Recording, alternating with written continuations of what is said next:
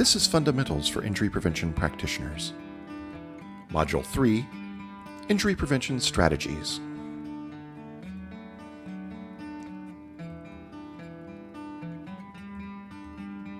This module introduces evidence-informed prevention strategies that relate to specific causes of injury. For a more detailed discussion of these strategies, please refer to the OIPRC's Evidence-Informed Practice Recommendations.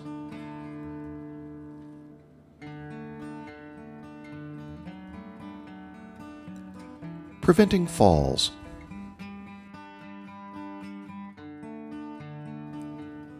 Two populations that have received special attention for fall prevention strategies are children and older adults.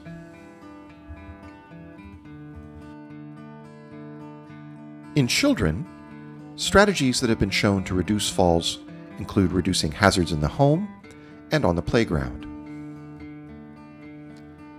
In the home, the proper use of window guards and stair guards are important. Providing education to parents, called anticipatory guidance, about risks in their home can be effective. This has been studied with family physicians and other healthcare practitioners.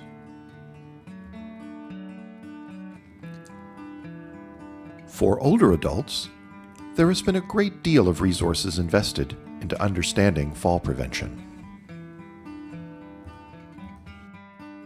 The overarching recommendation is to complete a validated fall risk assessment for individuals and tailor prevention strategies to mitigate the risks identified in the assessment.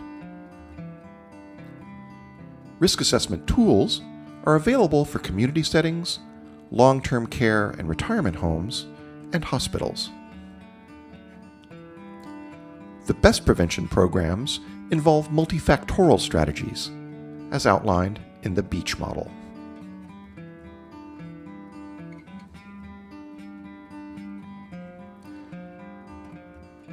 According to the BEEEACH Model, multifactorial prevention programs should relate to the following factors: behavior change, education, equipment, environment, activity, clothing and footwear, and health management.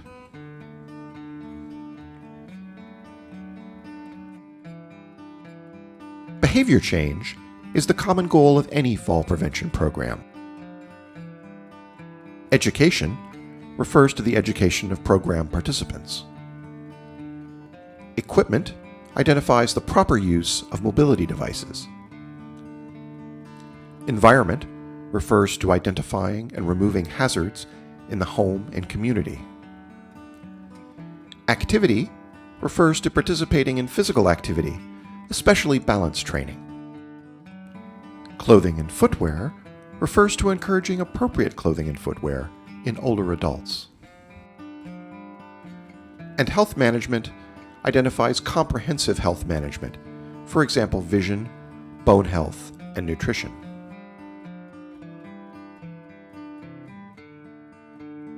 Preventing motor vehicle crashes.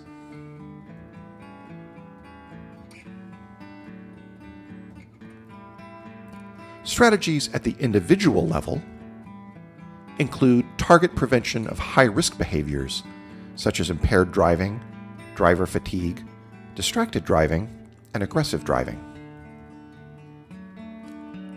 Promote the use of seat belts,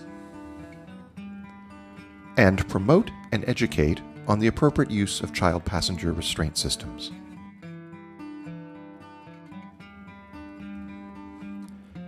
At the population level, integrated road safety campaigns, which use both traditional and non-traditional forms of media to emphasize consistent main messages.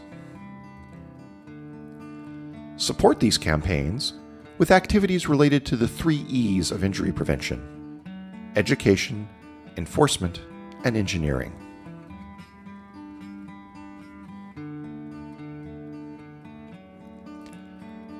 Preventing pedestrian injuries.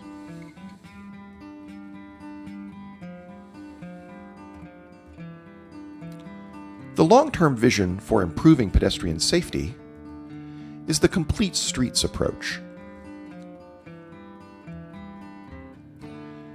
Viewing the road network holistically enables communities to reduce infrastructure costs by designing a transportation network that suits all users at the outset, rather than retrofitting to include pedestrian, cycling, or transit amenities later. There are also safety and social benefits to be had by lowering traffic speeds, expanding mobility options, improving air quality, increasing opportunities for physical fitness, and designing more attractive communities.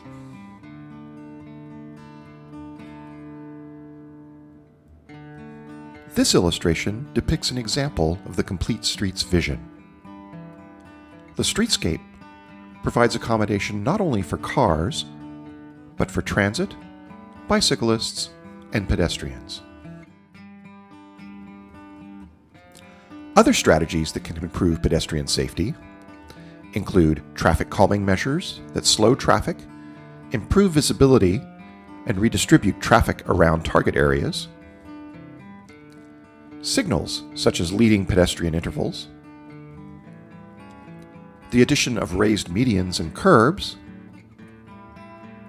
encouraging pedestrians to be visible, bright clothing during the day, and reflective clothing at night.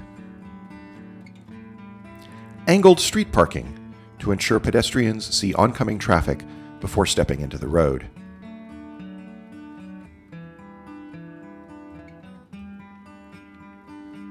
Preventing sports and recreation injuries.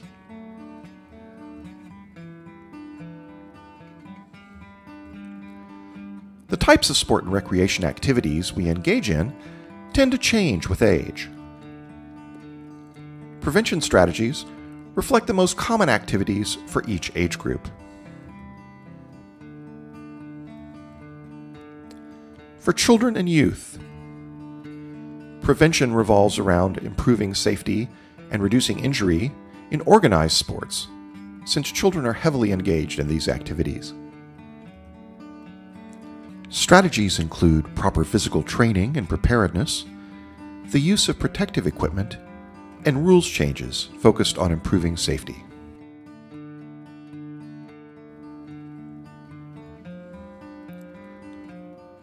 In adults tend to engage less in organized sporting activities and more in exercise and informal recreation. Strategies to prevent injuries in these activities include adopting a slow and gradual start to any exercise regime, wearing proper attire and footwear, education around the safe use of equipment, and refraining from drinking alcohol during recreational physical activities. In older adults, it's important to encourage exercise while modifying activities according to health status and mobility.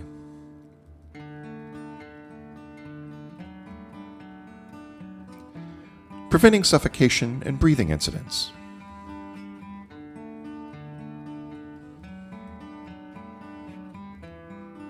Prevention strategies should focus on creating safer environments for children.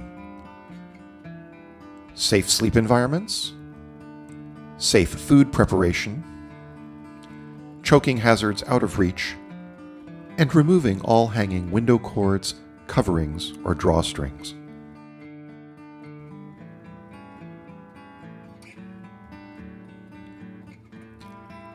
Preventing poisoning.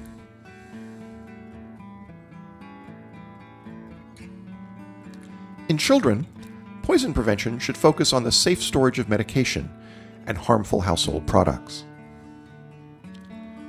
Promote the use of child-resistant caps, keep medication locked up and out of sight, keep all medication in original containers.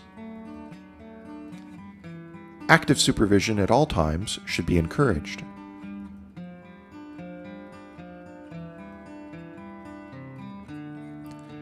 Preventing off-road vehicle injuries.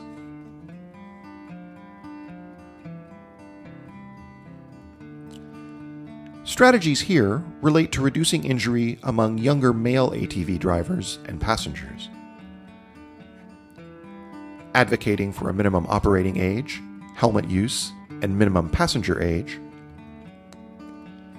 Educating parents, drivers, and communities about high-risk situations, such as driving at high speeds, young ages, and alcohol use. Improving vehicle design to include seat belts, a roll bar, and discourage passengers by limiting space.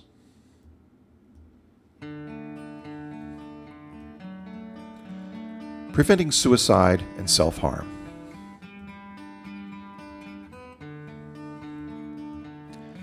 There are important distinctions between self-harm and suicide.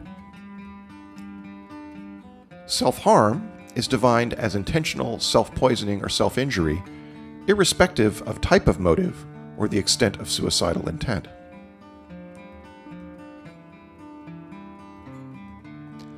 Because of the way we collect injury data, there are issues distinguishing these two concepts.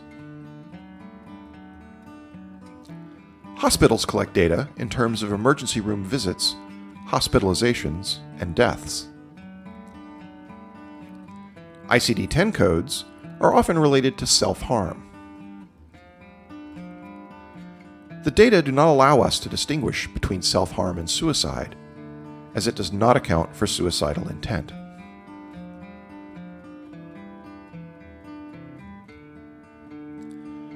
Preventing suicide. Suicide prevention strategies can focus on the individual or on the community.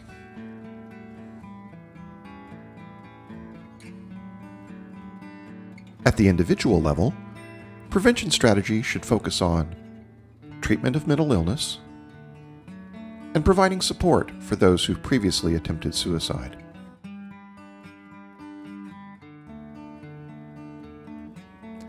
At the community level, prevention strategy should focus on reducing access to lethal means, creating opportunities for gatekeeper training, education about mental illness and access to treatment, and generating awareness of mental health issues and suicide.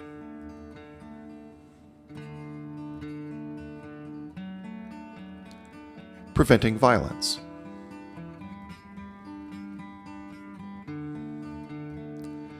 There are three main resources for violence prevention prepared by the World Health Organization. Violence, the Evidence, published in 2010. World Report on Violence and Health, published in 2002. And Preventing Violence, a Guide to Implementing the Recommendations of the World Report on Violence and Health, published in 2004.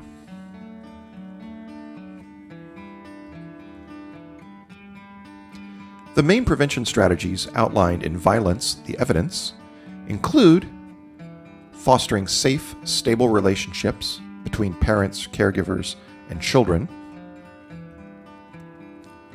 life skill development in the early years, reduce the availability and harmful use of alcohol, promote gender equality, change the cultural and social norms that support violence, and provide and improve support for victims of violence.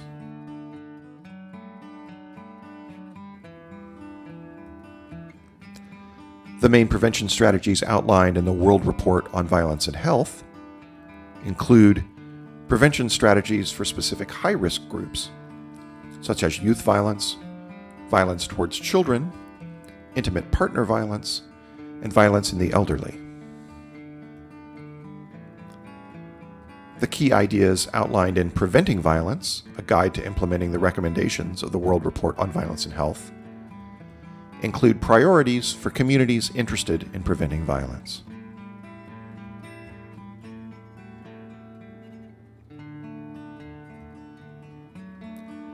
This concludes Module 3 of Fundamentals for Injury Prevention Practitioners. Continue your training with Module 4, Social Determinants of Health and Injury.